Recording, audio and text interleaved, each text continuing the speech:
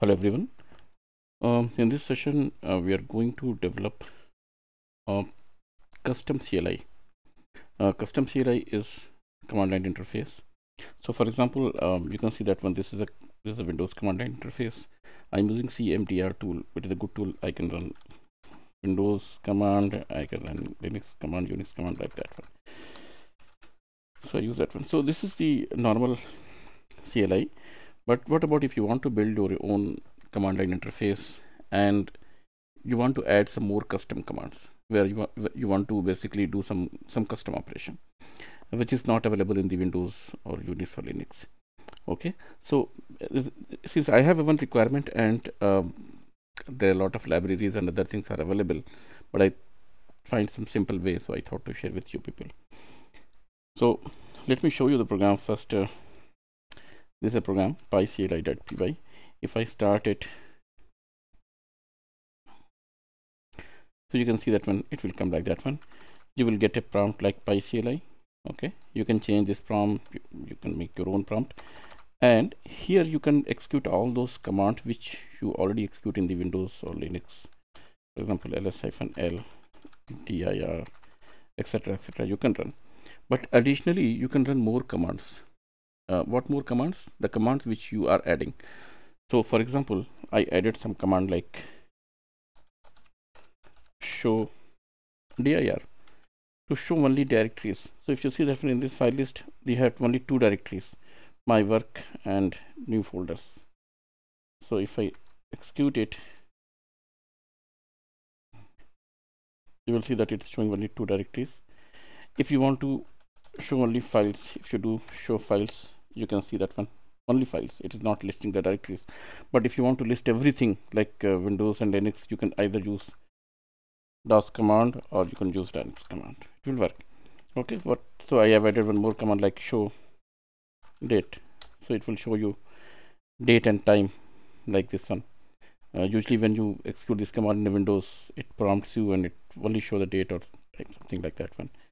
Now one more thing you can do, you can just change your prompt also. So set prompt prompt. I added all these custom things. It is asking new prompt, and I can say that one my prompt hash greater than, like that one. Now you can see that one, you have a new command prompt and you can just work on this one. So how you can do it actually in a Python? Okay, let me show you the code actually.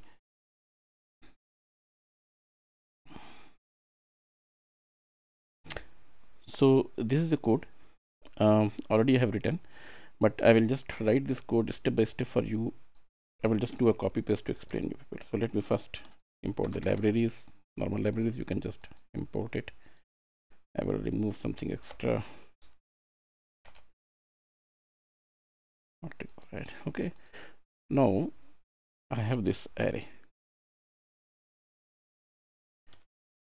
So this is a two-dimensional array.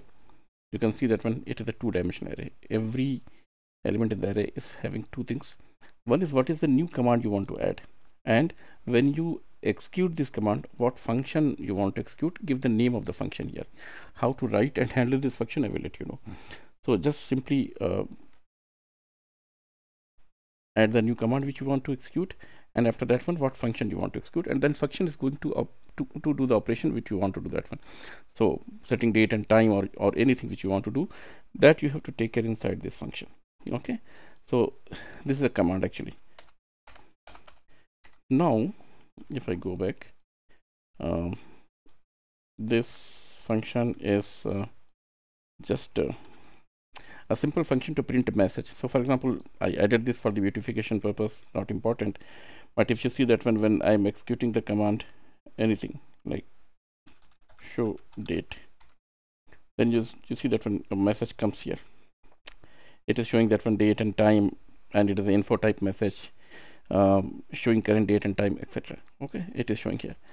So I have written this function, so you can just pass this message, what message you want to display, what type you want to put in the bracket. For example, if it is an info, or you want to show that it is an error, and after displaying the message, if you want to delay for 1 second, 2 seconds, you can put the delay. So I have taken the current date and time, and just do the print of this current date and time with the tag and the message, and just do a sleep. It is a simple function, that print command, little bit customized print command. Now I'm taking another function which is valid command, and what it does, see, whenever I'm entering this command actually, okay, like show files, okay, so somehow I need that this command should be validated, that it is the correct command which is there in my list actually. Okay, so whenever I'm entering the command, I have written this function is valid cmd, that I'm passing this command which I'm entering from the command line interface to this function, and this function does a validation. So what it does actually, it iterates through each command in the given list, and it removes all the white space. For example, if it is a set prompt, then this ecmd is become like set prompt, and even the value which comes from this list also it removes that one. So just simply remove the white space and create a single string of this one, and then it compares. If both are same, it returns true, and the corresponding strc1 is basically corresponding function name. Okay, so when this matches, then it returns true and the corresponding function name, but actually if it doesn't matches, it returns false and the just a command. Okay, so this is the validation. I did that one. Okay, now if I go back to the next command, sorry, my system is a little bit hanging. What is happening? This is the, okay, let me explain you the code here itself actually. So def str to class function is basically, see, when this function is valid command return a function, this f set prompt, this is a function name, and if you see that in the code, I have written the function name like that one, f set prompt, f show dirs, f show files. So for example, if I give set prompt, it will execute the f set prompt function. This is the f set prompt function. So it is returning a string, and how you can call this function. Okay, if you just try to simply put a name of the function, it is a string, it will say that when the string is not a callable function. Okay, it will throw an error. So you need to convert this return value to the class actually, so that you can execute actually. So I will show you that what is the error it comes actually. See, for example, I show you that in a simple way. If I go here itself, let me remove this whole things.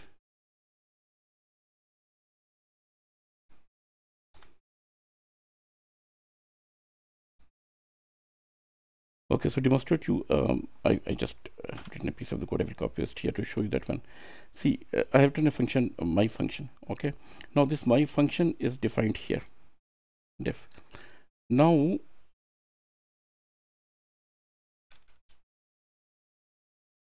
if I call this my function like this,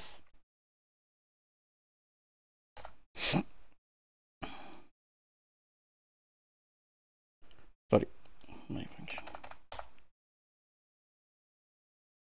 it is showing hello, but if you see that one, the array element 0 is also, for example, if I print a0, this is also name of the function, my func. So if I simply say this one,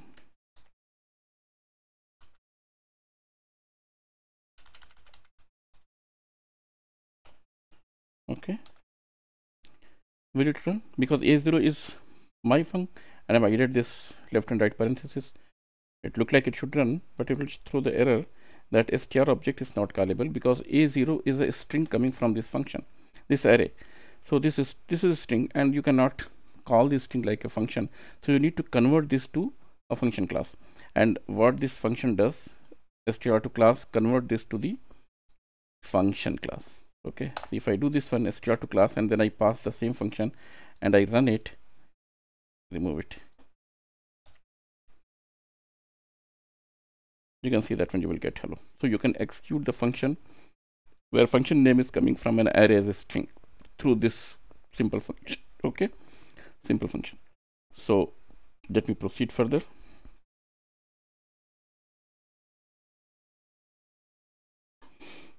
I'm coming here back. Okay, so I was showing you here that this function name, and then I have written all these function which I was showing you, that one, changing the prompt, showing the directories, all this os.system command I'm executing. dir/ad, if you run, it will show only directories, which is I'm calling from the os.system. If you wanted to show the file, I'm executing dir/p and then using some filter, and then show data, I'm using this one. Now from here it is coming the main program. So main program, you can see that one, print message, I'm using the same function, starting PCI, like I will write CLI version 1.0 2022. It is like info, and it will delay for 3 seconds. I will make it 2 seconds. And then what I'm doing here, os.system cat learn at your disk banner. This is just a text file which I kept as a banner, which comes in the starting. It is just a text file which I cat it, which comes in the starting, where I was showing you that one.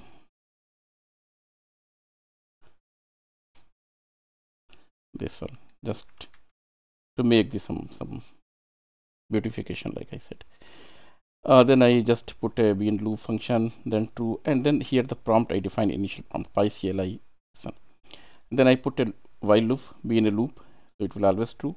Then I'm using CLI input prompt plus this is space to prompt for the getting the command. So here actually when I was showing you here actually,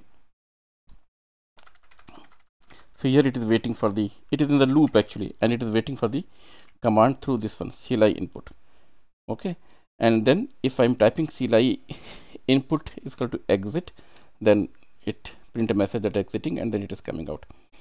And otherwise it is calling is valid function, which is I have explained you in the beginning.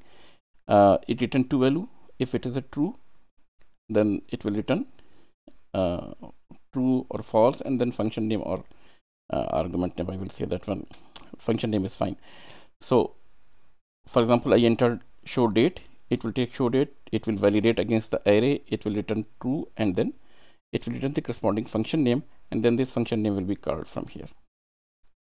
Okay, and you see that once it is true, then I'm calling this str2 class function name, and if it is not, then I'm just simply doing os.system and CLI input, because in case of false, it is returning the command which I have entered. So for example, if I entered ls-l or dir, this command is not here, so it returns false, and it returns the entered command, and that goes in the os.system CLI input, and it executes like a Windows command. It is just if you press Ctrl C, then it comes out.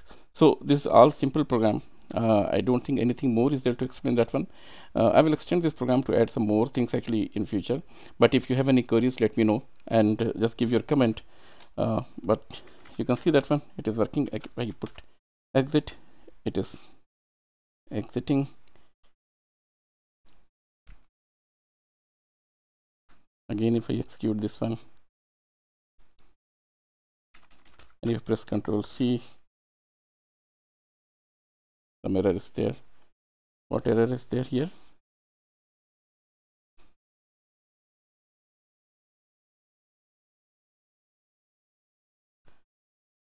Okay, here the print message I have not given properly, so I will correct it here. The print message I have to give exiting, or maybe exiting info.